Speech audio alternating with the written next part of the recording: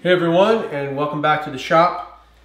A pre-drill and countersink bit is one of those tools, if you want to call a drill bit a tool, that I use on probably more than half the projects that I make in the shop.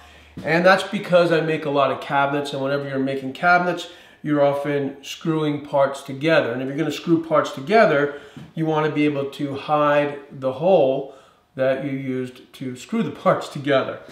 So the way a pre-drill and countersink bit works is you have a smaller drill bit that's followed by a larger drill bit.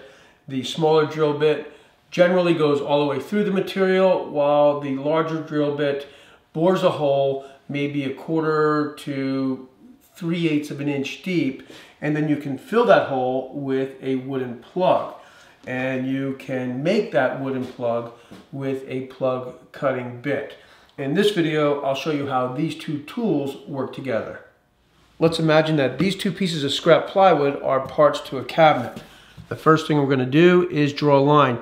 This is a trick. Anybody can learn this trick. I'm using my fingernail as a guide.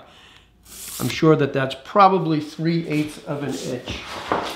Eventually, you kind of get a built-in eye. A little heavier than 3/8. That will work. So now what we want to do is drill a hole. We'll drill 2 holes. And we've got the pre-drill and countersink bit.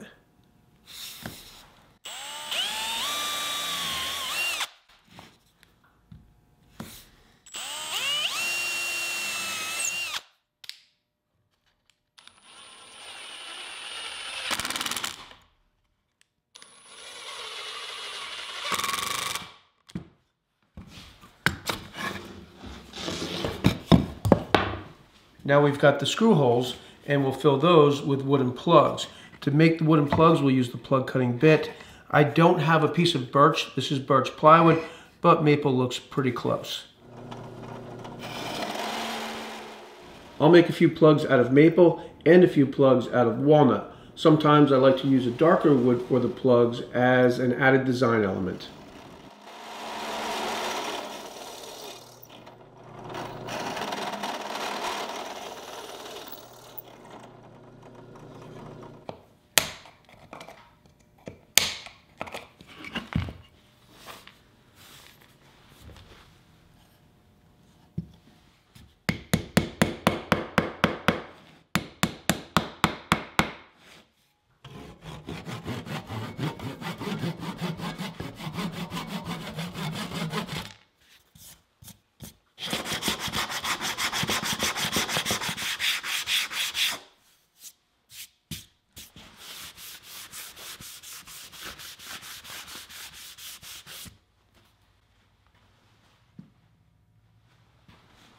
Well, that's about all there is to it. Very easy to use, the countersink bit and plug cutter, and extremely useful.